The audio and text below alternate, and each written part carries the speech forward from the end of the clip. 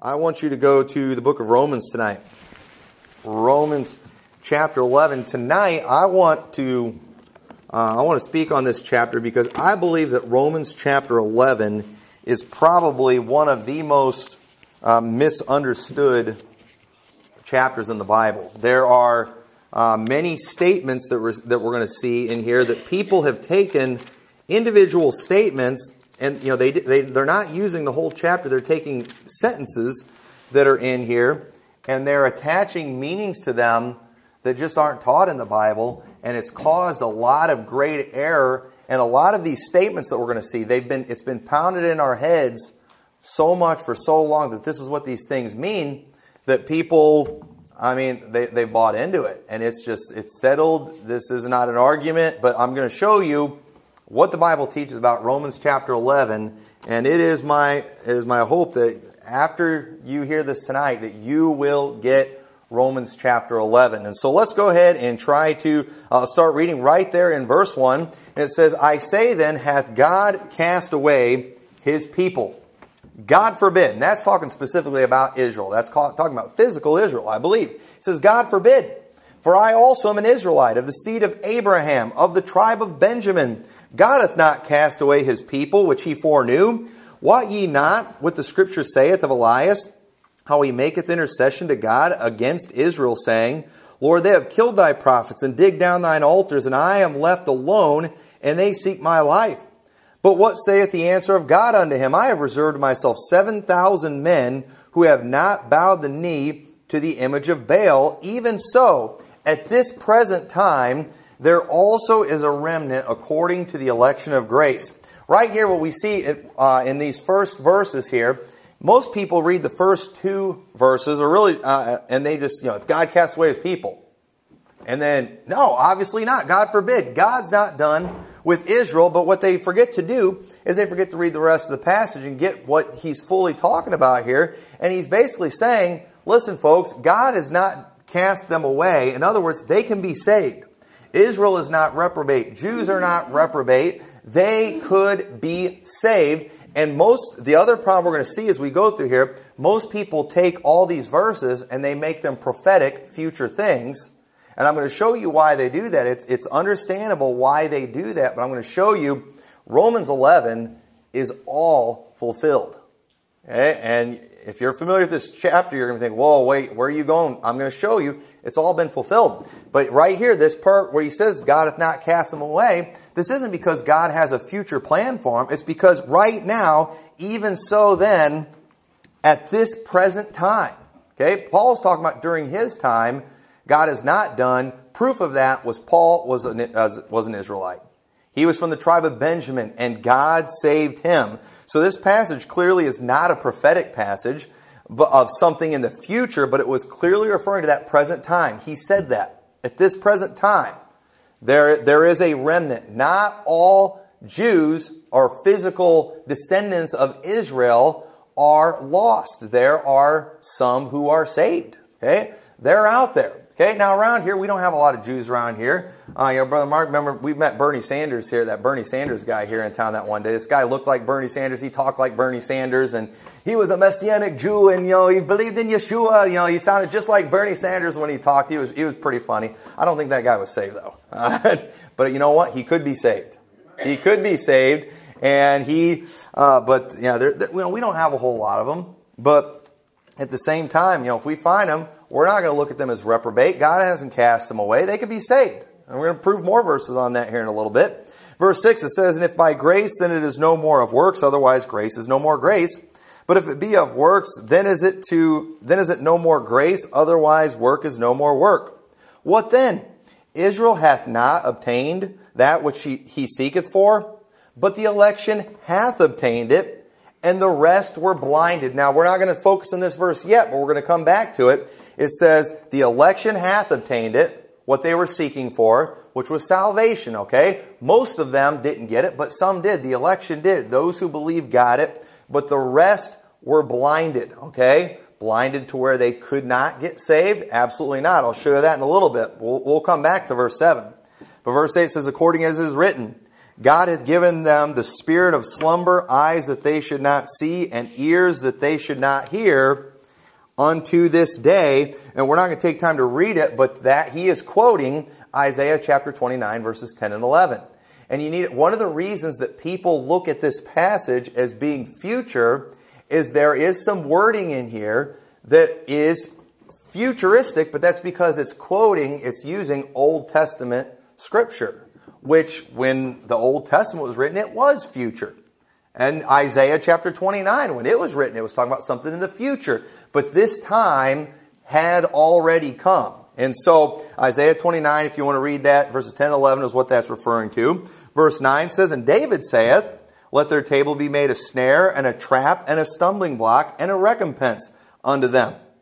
Let their eyes be darkened, that they may not see, and bow down their back always. Turn over to Psalms chapter 69.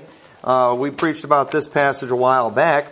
Psalms chapter 69. This also, what he's quoting there is future, but it was not at this time. It was future back when David wrote it, but this has already happened. It's already been fulfilled. We make one of the biggest mistakes people make when the Bible is quoting Old Testament scriptures. They don't go back and look at those scriptures to see what it's talking about. If you would do that in your Bible study, it would help you greatly.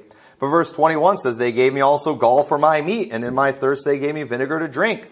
We know who that's talking about. It's talking about Jesus. Let their table become a snare before them, and that which have been for their welfare, let it become a trap. Let their eyes be darkened, that they see not, and make their loins continually to shake. Pour out thy indignation upon them, and let thy wrathful anger take hold of them. Let their habitation be desolate, and let none dwell in their tents. For they persecute him whom thou hast smitten, and they talk to the grief of those whom thou hast wounded. Add iniquity unto their iniquity, and let them not come into thy righteousness. Let them be blotted out of the book of the living, and not be written with the righteous. But I am poor and sorrowful. Let thy salvation, O God, set me up on high. Okay? When you read this passage here in Psalm 69, where David is referring to, it is very harsh words against Israel, isn't it? It is very harsh words. And so he's referred to that. He's like, he quotes what David said, let their eyes be darkened. He mentioned in verse 7 about, them being blinded. And so it would be understandable when you read Psalm 69, and when you saw what the Jews were doing during that time, they rejected Christ, they killed Christ, they were persecuting the church. It would be understandable that some might think that these people are reprobate. They're done for. God is done with them. But look at what he says in verse 11. Have they stumbled that they should fall? God forbid. But rather through their fall, salvation is come unto the Gentiles for to provoke them to jealousy. This also is a present reference. Okay, this isn't something that's going to happen in the future. I've heard some people say that, when Jesus Christ returns and raptures the church, they're all going to realize Jesus was the Messiah, and they're going to be jealous because he's taken us, and then they're going to call on him. No, this has already happened. Okay, God was doing a work with the Gentiles, and Israel was supposed to see that the way God was using them. He'd given them his Holy Spirit, and they were supposed to provoke them to jealousy so they would receive Christ. But it says, Now if the fall of them be the riches of this world, and the diminishing of them the riches of the Gentiles, how much more their fullness? How much more their fullness? The title of my message tonight is The Fullness of the Gentiles. But here's where we see the word fullness used the first time, which means their completion. Okay?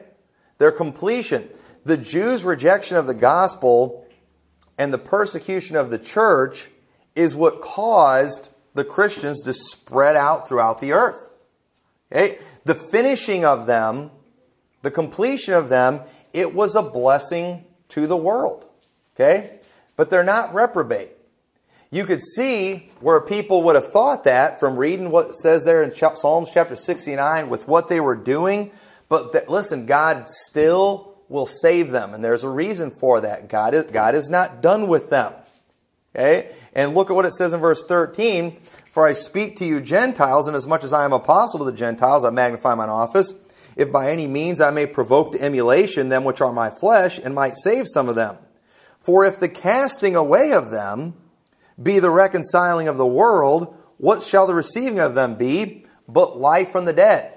Notice in verse 2, it says, has God cast away Israel? God forbid. But here in verse 15 it says, for if the casting away of them.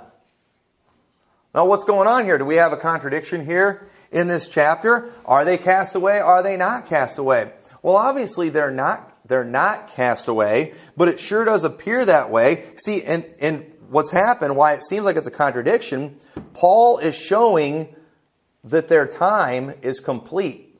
Okay? The fullness of Israel, the fullness of time for them, it has been completed, but he's saying, yes, God has done his dealings with Israel as it had been in the past, but he's not done in the sense that they can't be saved. That's what he's saying right here. Okay? The fullness of the Jews had come in, bringing in the time of the Gentiles. We'll cover more of that in a minute. But God will still save them. That's what he's teaching here. God will still save Israel. They are not reprobate. And so, they can get saved, but their salvation is the same as us today. You know, what is it, the receiving of them? It's life from the dead. Well, isn't that what it is for us when we get saved?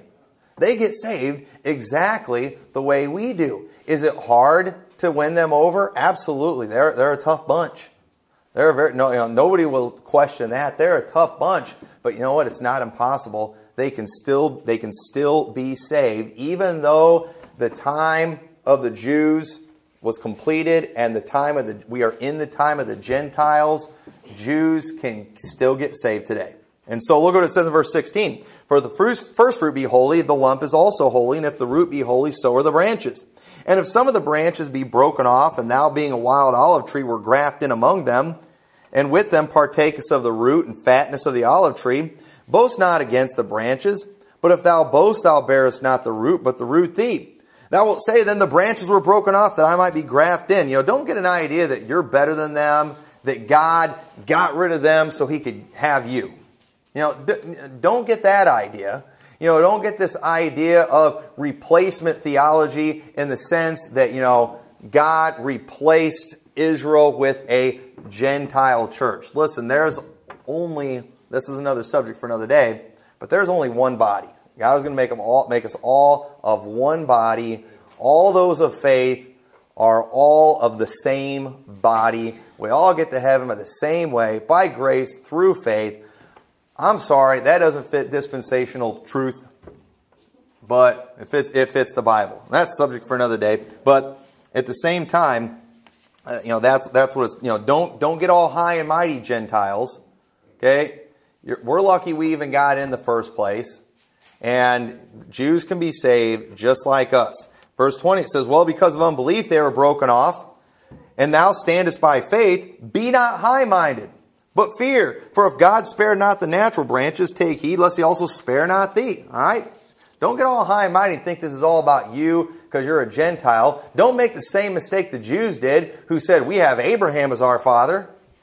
Don't you say, well, I'm a Gentile. You know, that's dangerous thinking. It got them in a lot of trouble, and it'll get us in trouble too if we're the same way. Well, we're the Gentiles. Yeah, obviously we're saved. No, we know better than that. None of us in here are saved just because we're Gentiles or where our families are from. Nobody gets saved by that. But verse 22 says, "Behold therefore the goodness and severity of God on them which fell severity, but toward thee goodness. If thou continue in this goodness, otherwise thou shalt be cut off.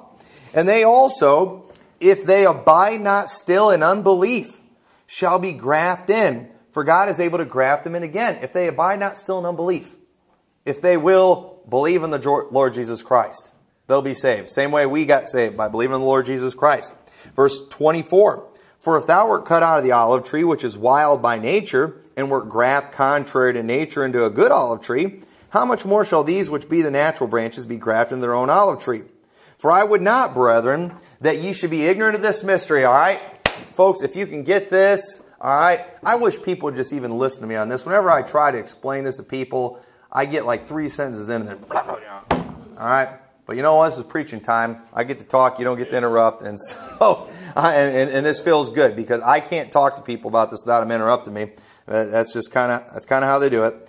For I would not, brethren, that you should be ignorant of this mystery, lest ye should be wise in your own conceits, that blindness in part is happened to Israel until the fullness of the Gentiles be come in. Folks, if you get this, people listening to me, if they would just hear me out on this. I wish I could just get people to hear me out. I really do. It would be wonderful if they could do that. Blindness in part has happened to Israel. Forget everything you've ever heard right now. Forget everything you've ever heard, and let's look at the Scriptures. What does that mean, blindness in part has happened to Israel? We saw back in verse 7, I believe it was, where we mentioned the blindness. Go back in my notes. It says the rest were blinded. Okay, the election had obtained it. The saved, those who believed, they had received what they were seeking for. They received righteousness by faith in Christ.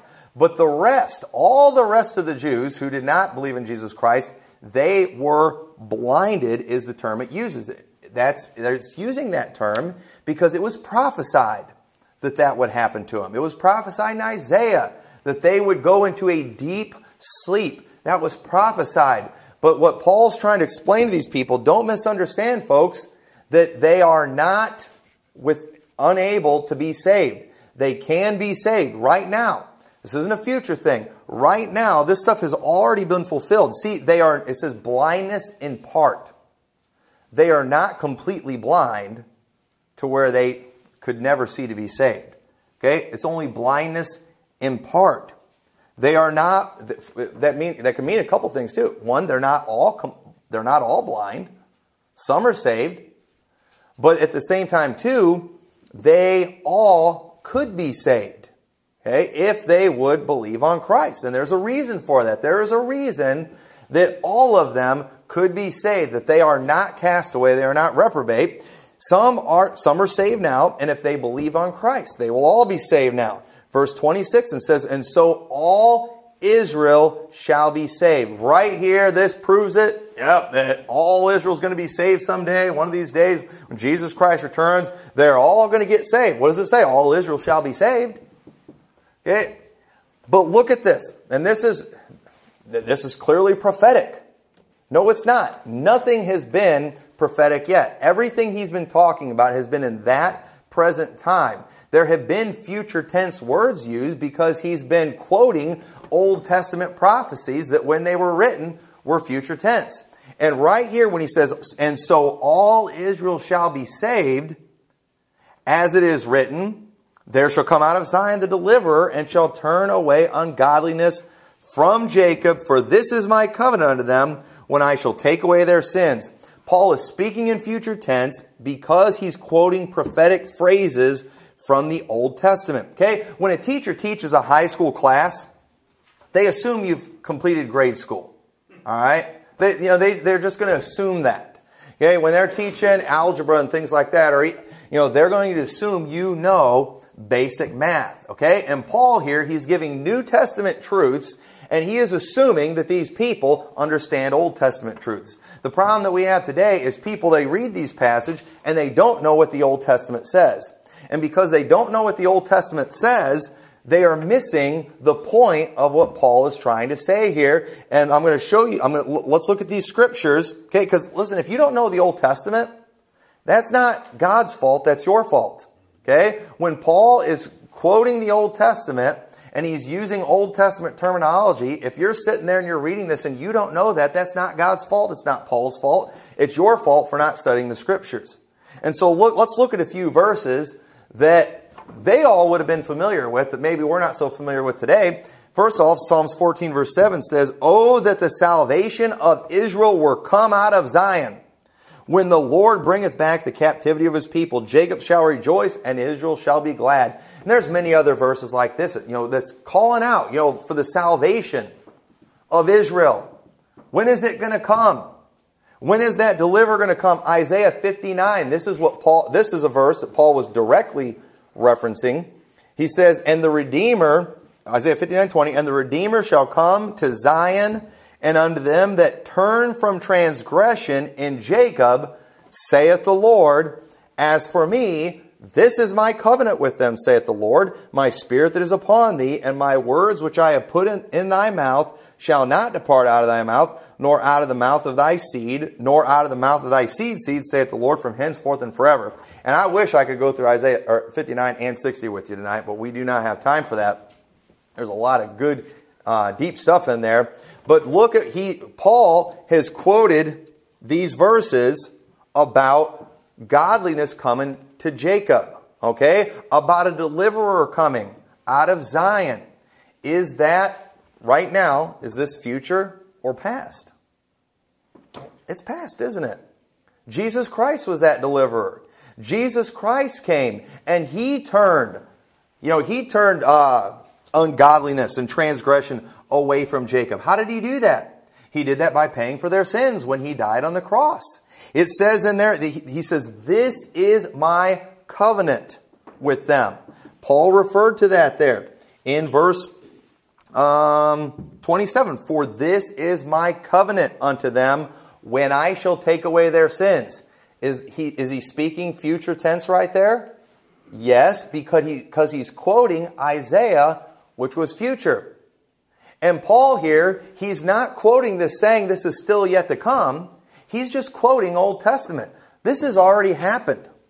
Jesus Christ, when He came and He died on the cross and He paid for their sins, that's the only thing that will turn ungodliness away from Jacob or anybody. That's the only thing that can cleanse anyone from their sins. And so he says in there, and so all Israel shall be saved. What does that mean? When is all Israel going to be saved? Well, here's the problem with that question. That question is not to be asked now. It was supposed to be asked back then. Not in Paul's day, but in the Old Testament time. When will all Israel be saved? When does a person get saved? Well, actually, we find out the chapter before in Romans chapter 10, verse 13, for whosoever shall call upon the name of the Lord shall be saved. Okay, now y'all see this? So all Israel shall be saved. For whosoever shall call upon the name of the Lord shall be saved. When did Israel get saved? Well, it was when they called in the name of the Lord. But wait a minute. Are we talking, and here's where people are going to argue, and there's going to be a disagreement. Are we talking about the physical, earthly nation of Israel? Or are we talking about the spiritual nation of Israel? And I believe the Israel that he's talking about here is the Israel he referred to 2 chapters before in Romans chapter 9. Verse 4, who are Israelites, to whom pertaineth the adoption and the glory and the covenants and the giving of the law and the service of God and the promises, whose are the fathers, and of whom as concerning the flesh Christ came, who is over all, God bless forever, amen. Not as though the word of God hath taken none effect, for they are not all Israel which are of Israel, neither because they are the seed of Abraham are they all children, but in Isaac shall thy seed be called, that is, they which are the children of the flesh.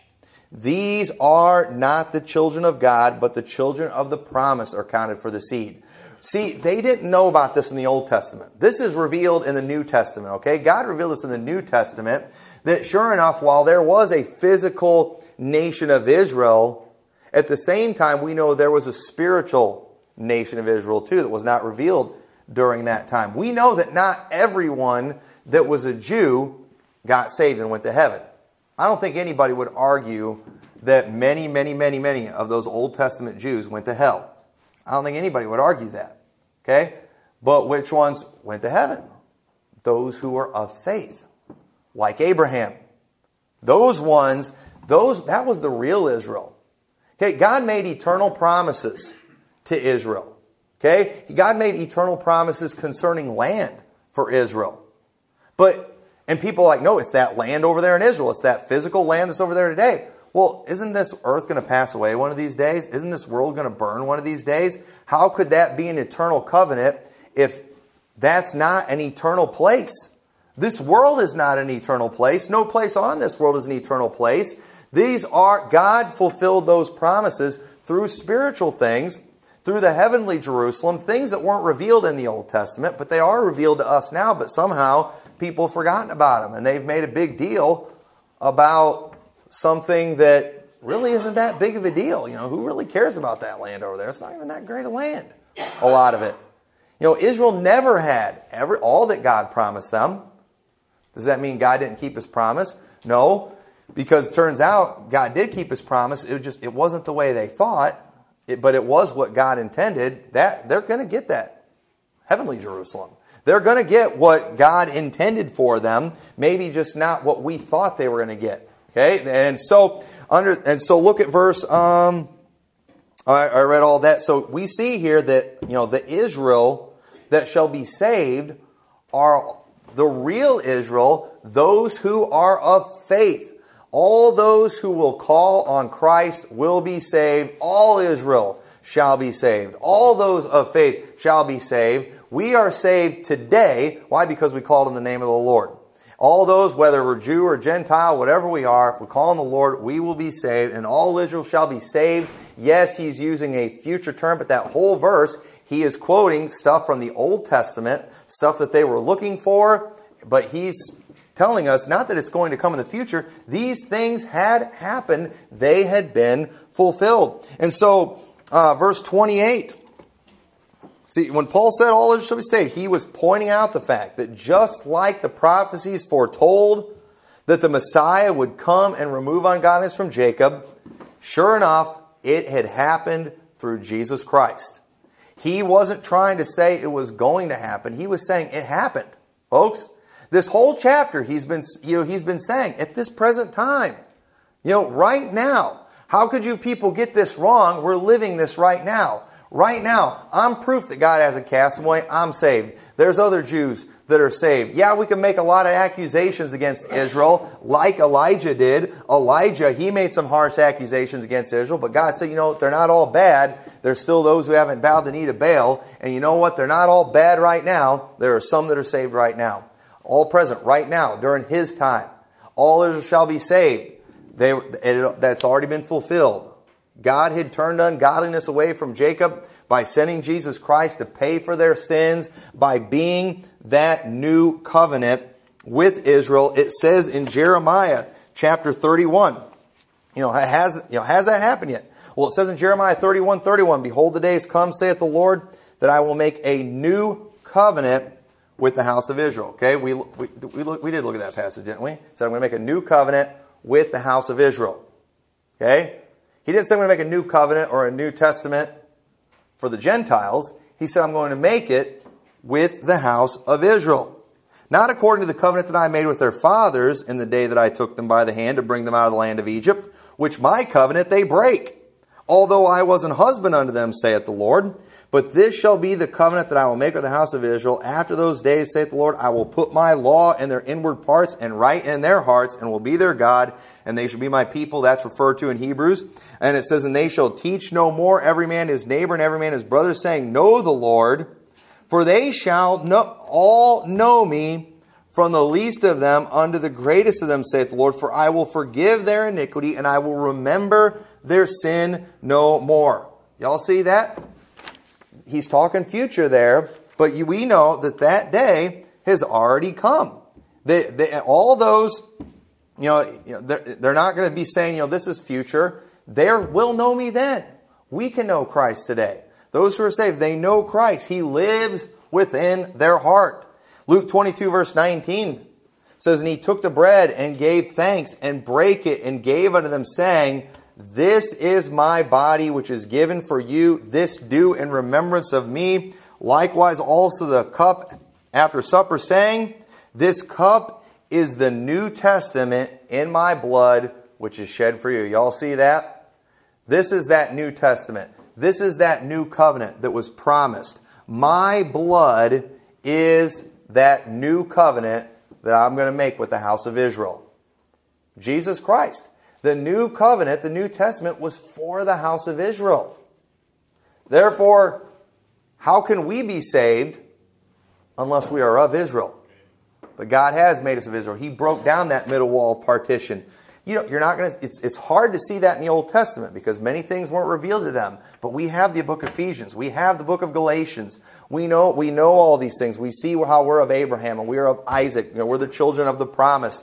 We are the spiritual seed. It's not about the physical. Abraham had 2 sons. Okay, one was that natural son Ishmael. The other one was a promise, Isaac. I've preached all that before. But these things clearly have happened. For whosoever shall call upon the name of the Lord shall be saved. All Israel shall be saved. All who are of faith will be saved. If you are of faith today, it's clear in the Bible you are of Israel. If you have called on the Lord for salvation, you are saved today. That's what that's talking about when it says all Israel shall be saved. And so, Romans 11 verse 28 says, as concerning the gospel, they are enemies for your sake, but as touching the election, they are beloved for the Father's sake, for the gifts and calling of God are without repentance. They are beloved for the fathers. Referring to Abraham, Isaac, and Jacob. Deuteronomy 4:29. This is the next thing you have to get if you want to understand a lot in the New Testament that people are just dead wrong on. It says, but if from thence thou shalt seek the Lord thy God, thou shalt find him, if thou seek him with all thine heart, with all thy soul. When thou art in tribulation, and all these things are come upon thee, even in the latter days. If thou turn to the Lord thy God, and shalt be obedient unto his voice, for the Lord thy God is merciful God, he will not forsake thee, neither destroy thee, nor forget the covenant of thy fathers, which he sware unto them. Okay, notice God said, if you will call on him, even in the latter days. Even in the latter days, God will save you. I do not believe this is referring to the tribulation. It can be referring to the tribulation because Paul here in Romans chapter 11 has said, this is already happening. They are beloved for the Father's sake. Because of the covenant God made with Abraham, Isaac, and Jacob, they can still be saved today. Exactly what Deuteronomy chapter 4 is talking about. God's saying, hey, even if you read all of that, he's talking, basically tells them they're going to turn from him. But God says, even if you'll call on me, even in the latter days, I will save you. And this is where people will say, no, it's definitely the tribulation. This is a future event. And I've showed you this before, but it needs to be repeated because people just don't understand this, and we need to get this in our head. But the latter days are not the days necessarily right before the rapture. That's what people don't understand. And I'm going to show you that. But Luke 11:30 says, for ye in time past have not believed God, yet have now obtained mercy through their unbelief. Even so have these also now not believed, that through your mercy they also may obtain mercy. For God hath concluded them all in unbelief, that he might have mercy upon all. Oh, the depth and riches both of the wisdom and knowledge of God, how unsearchable are his judgments, and his ways past finding out. For who hath known the mind of the Lord, or who hath been his counselor, or who hath been first given to him, and it shall be recompensed unto him again. For of him and through him and to him are all things, to whom be glory forever. Amen. See, the fatal mistake that people make when reading this chapter, it's not knowing the scriptures that Paul's referring to, causing them to see those prophecies as prophecies that need to be fulfilled instead of prophecies that are already fulfilled. Everything in Romans chapter 11 has been fulfilled. It's all happened, and we are still in the same time that Paul was in right there. It's still the same today. Jews can get saved today. They're not cast away. They're not reprobate. We're in the latter days, but God will save them if they will call on him. Blindness in part has happened to Israel. They are definitely blind in part. Okay? But another mistake that people make from reading this is the idea that the gospel came to the Gentiles because of the Jews' rejection. Okay? Now it's a misunderstanding of, we've attached definitions once again that aren't accurate. See, many think God only went to the Gentiles because of the Jews' rejection. Okay? But it's clear in the Old Testament, God always had a plan to go to the Gentiles, didn't he? God always had a plan. We're not going to look at all the passages. We'll probably see some of them, but God always had a plan. But what that's talking about, when it talks about because of their rejection, the gospel, went to the Gentiles, what that's talking about is God used the Jews' rejection to cause the gospel to go to the Gentiles. Because if it weren't for the persecution from the Jews, they would have stayed in Jerusalem. What do most people want to do today when they start a church, or pastors who are pastoring a church? They're not out there trying to turn the world upside down. What are they trying to do? They're trying to just keep their own little flock together and have, let's get behind closed doors. Let's be real private about everything we do. Let's not anybody hear what we're preaching. Let's not be too aggressive out there soul winning or anything like that, because, we don't want to offend people. We don't want persecution. That's the new attitude today, and it's just kind of a natural thing. Let's get comfortable with our own little group. And the thing is, if the Jews would have all accepted, they would have stayed. They'd have been perfectly content staying in Jerusalem. But what did Jesus tell them right before He went to heaven? He said, "Go ye into all the world and preach the gospel to every creature." But they didn't do that. Even after Pentecost, He told them to stay until the Holy Spirit came. But even after Pentecost, they didn't do that. But then the persecution came, and then they got busy. Then they spread out. And because of the Jews' rejection, because of the persecution from the Jews, it forced the church to leave Jerusalem, and the gospel went all over the world. And so it ended up being a blessing. That persecution or that rejection was a blessing.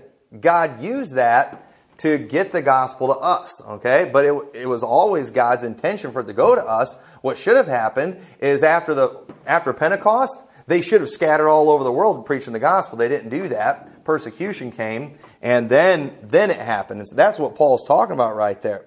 And so, but yeah, churches today, they're hiding out. They're just getting in their own comfortable areas. And you know what? It's just a matter of time, and God's going to let persecution come again, and then we're going to finally start accomplishing something again. And we shouldn't be too worried about that. But then finally, I guess you could say the final other fatal mistake is misunderstanding what the time of the Gentiles or the last days are. He said blindness in part has happened to Israel until the fullness of the Gentiles become in. All right? And right there, what people do, they've attached definition on that. The fullness of the Gentiles. We have a period of time where God's working with the Gentiles, and then He's going to go back to the Jews. Okay? That's automatically what you are supposed to get when you read that passage. But people don't understand what the fullness of the Gentiles is, or they don't understand what the last days are. Joel 2:27 says, "And ye shall know that I am in the midst of Israel, and that I am the Lord your God, and none else, and my people shall never be ashamed. And it shall come to pass afterward that I will pour out my Spirit upon all flesh, and your sons and your daughters shall prophesy, your old men shall dream dreams, your young men shall see visions. And also upon the servants and upon the handmaids in those days will I pour out my Spirit, and I will show wonders in the heavens and in the earth, blood and fire and pillars of smoke. The sun shall be turned into darkness, and the moon into blood, before the great and terrible day of the Lord come. And it shall come to pass that whosoever shall call upon the name of the Lord shall be delivered. For in Mount Zion and in Jerusalem shall be deliverance, as the Lord has said, and in the remnant whom the Lord shall call." All right? Is this future or past for us? All right? Well, we know the part about the sun being dark and the moon turned blood. We know that hasn't happened yet. But are we not in the time where whoever calls will be saved? Look at what it says in Acts chapter 2, verse 16. "But this is that which was spoken of by the prophet Joel." We just read it. "And it shall come to pass in the last days, saith God, I will pour out my Spirit upon all flesh, and your sons and your daughters shall prophesy, and your young men shall see visions, and your old men shall dream dreams. And on my servants and on my handmaids I will pour out in those days of my Spirit, and they shall prophesy, and I will show wonders in heaven above, and signs in the earth beneath, blood and fire and vapor of smoke. The sun shall be turned to darkness, and the moon into blood, before the great and notable day of the Lord come. And it shall come to pass that whosoever shall call upon the name of the Lord shall be saved." All right, so right here, Peter's saying, this is it, folks. We are in those days. This is what was prophesied that was going to come. The latter day events that were prophesied in Joel, this is it. It started, I believe it started on the day of Pentecost, the last days. And I do believe, not like the dispensationalists, that Acts is a transitional book. Okay? Now, if you don't know what that means, in the dispensational world, they're transitioning through dispensations, all right? And there's a lot of ways they try to chop all that up. But I believe it's this simple. It's a transitional book. They were transitioning from the time of the Jews into the time of the Gentiles, or the fullness of the Gentiles. Okay? We don't have time to go through all the book of Acts, but they were transitioning into that time of the Gentiles. And so, for Acts 3:24 says, "Yea, and all the prophets from Samuel and those that follow after, as many as have spoken, have likewise foretold of these days."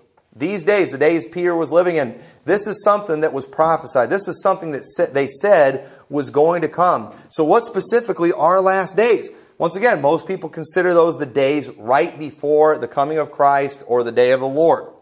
And the truth is, the day of the Lord or the coming of Christ does come during the latter days. Okay? But we've been in the latter days for 2,000 years, roughly. And yes, Jesus is going to come back during the latter days.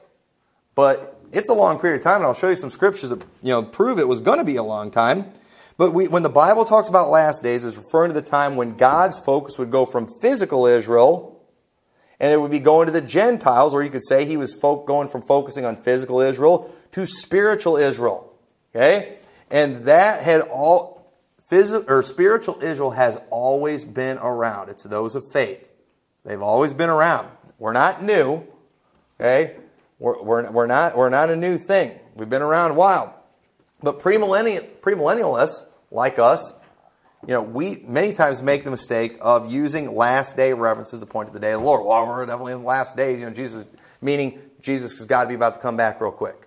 Okay? But last days doesn't mean the focus isn't day of the Lord. It's that time of the Gentiles that was prophesied about. Preterists, the people who believed all the prophecies have already been fulfilled, they get all mixed up because they constantly prove, that Peter, Paul, and John believed that we were living in the last days.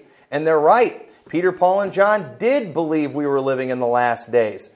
But that doesn't mean they believed that the day of the Lord was just about to happen. It means they believed we were in the time of the Gentiles. They saw it happen. In their lifetime, they saw the shift. They saw the transition. But the preterists do. No, they were in the last days then. Last days don't last 2,000 years. Well, yeah, they do. If you understand that this is the time of the Gentiles, okay? Our focus has always been on the day of the Lord of the rapture, okay? Because that's the great moment for us. Okay, but the latter days is the time when God would go to the Gentiles. And so when you realize the last days are not about the day of the Lord, but about the time of the Gentiles, you can start to understand why Jesus hasn't returned yet. See, the Old Testament prophets prophesied about the time of the Gentiles, but they didn't understand it.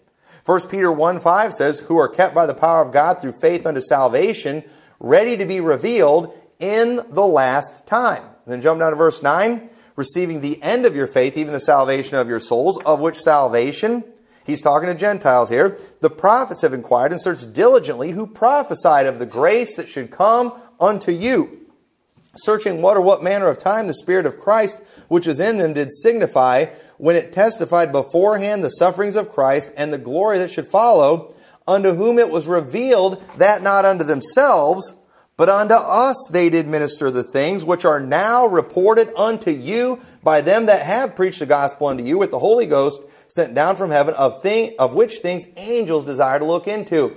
Many of the prophecies, like Isaiah, Jeremiah, Ezekiel, those were not for them back in their days. It was for those Peter, Paul, John, those guys in their days. They wrote these things not understanding them. God hadn't revealed them. These things were written for us. We have seen the fulfillment. We are now in those last days. Those days prophesied when the gospel would come to you Gentiles. We should have seen it coming. It was all over in the Old Testament. But God just hadn't revealed it to us yet. But sure enough, folks, we are in those, this is Peter talking, we are in those last days right now. It took them a while before them to fully realize what had happened. Okay? During that time when you read through the book of Acts, it was clear they didn't know what was going on. They focused on the Jew in the beginning. Why? Because that's what God wants? No, it was just because they didn't realize yet. And God had to send that persecution, and they just couldn't help but spread the gospel wherever they went. And all of a sudden they see these Gentiles getting saved. Well, what's going on? We thought this was for Israel. The new covenant was for Israel. But wait a minute, these people are getting filled with the Holy Ghost just like we are. What's going on? Let's go see what the Bible has to say. And all of a sudden, God opens up the Scriptures like, good night, folks. This was right in front of our face the whole time. This is exactly what the Bible said was going to happen. And we, sure enough, are in fact in the last days. Why? We know because the gospel is going to the Gentiles. Okay? Not because of the signs that Jesus Christ is about to return in the clouds. No, they were in the time of the Gentiles. And so, Old Testament, the Old Testament uses sometimes the term last days or latter days. We looked at Deuteronomy chapter 4 where God said, if you'll turn to me even in the latter days. What is that? Well, they didn't really know about them, but during the time of the Gentiles, folks.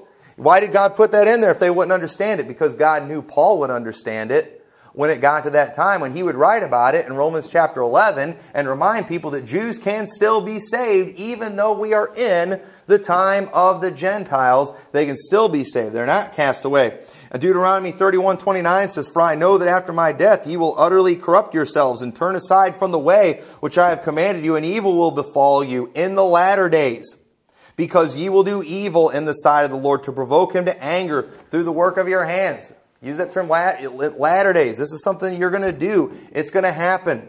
It was constantly prophesied that they were going to go bad, that they were going to get kicked out of the land, and God was going to bring them out, bring them back into the land, and then they were going to get kicked out again. These things were all prophesied over and over again, and it was prophesied that the day was coming when all Israel would be saved.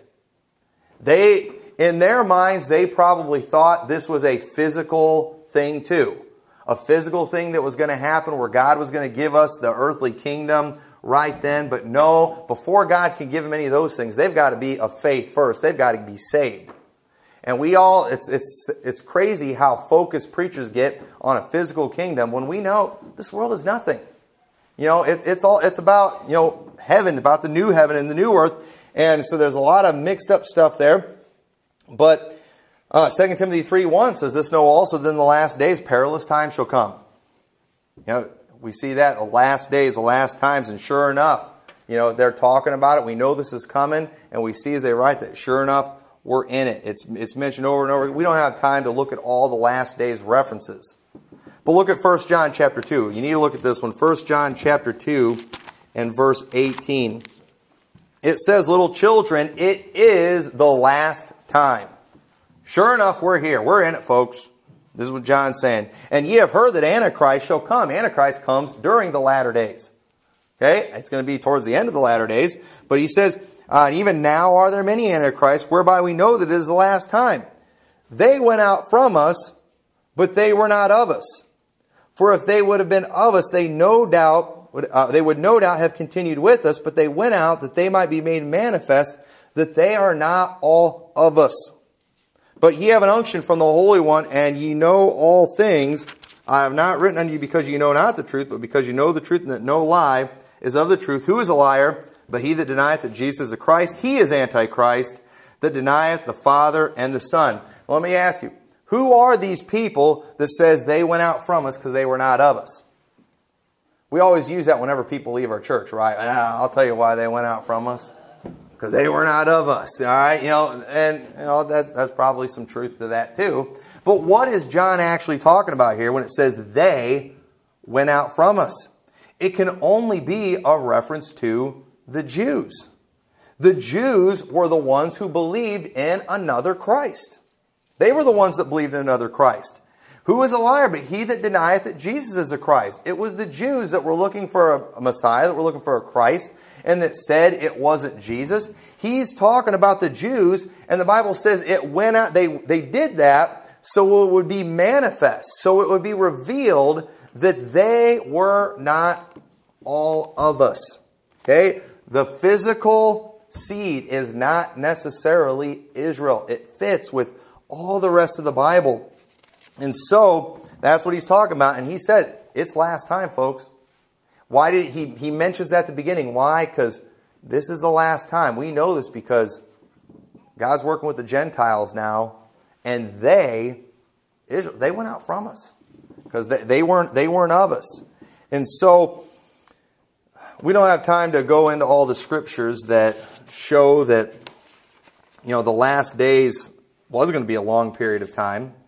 But it does say, and I'll read 2 Timothy 3:1, it says, "This know also that in the last days perilous times shall come."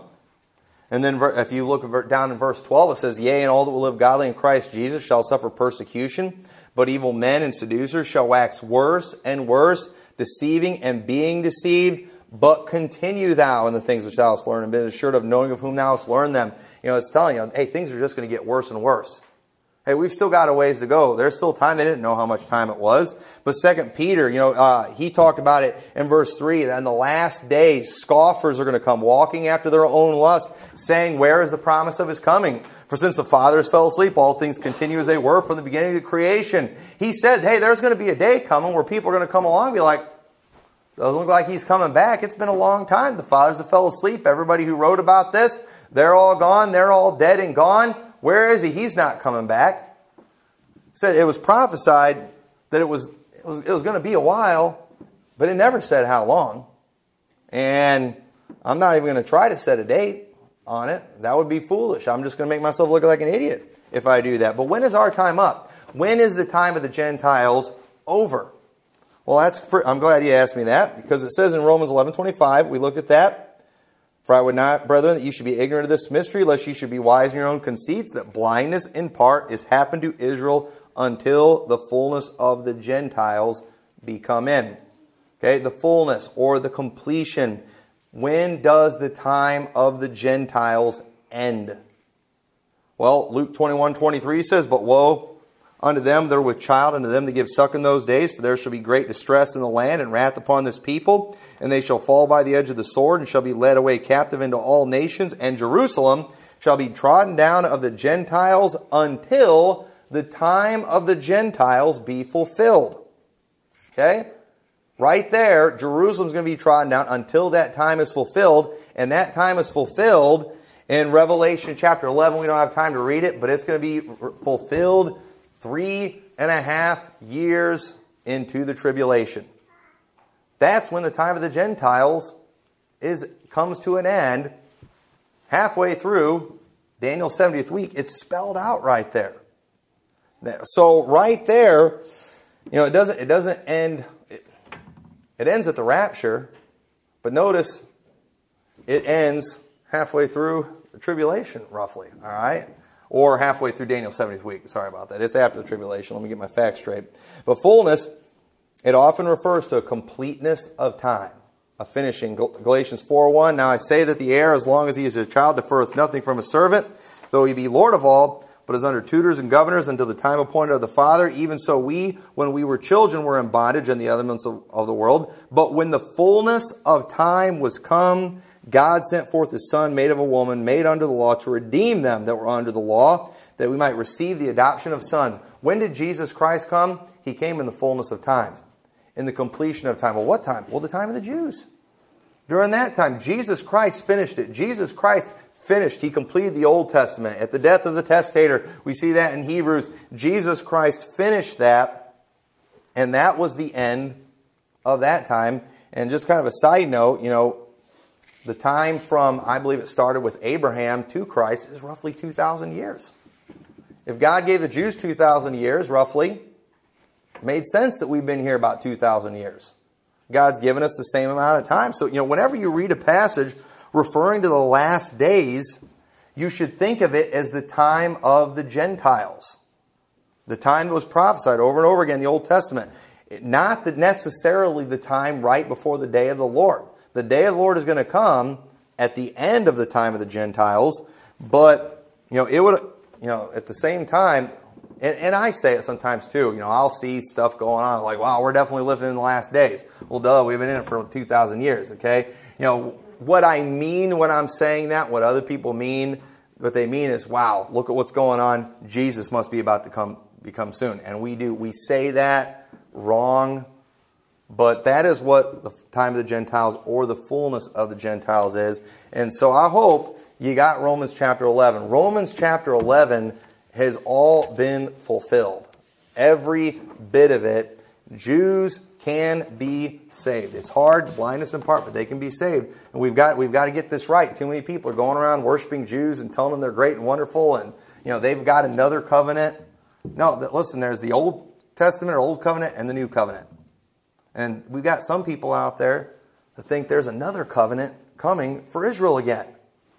No, I don't believe in the Old Testament, the New Testament, and the New Testament. All right? Old Testament and New Testament. Old Testament didn't save anybody, but the New Testament, it saved everybody. Those who are of faith in the Old Testament and those of faith from here on out. And thank God for that. And so, with that, let's all stand together.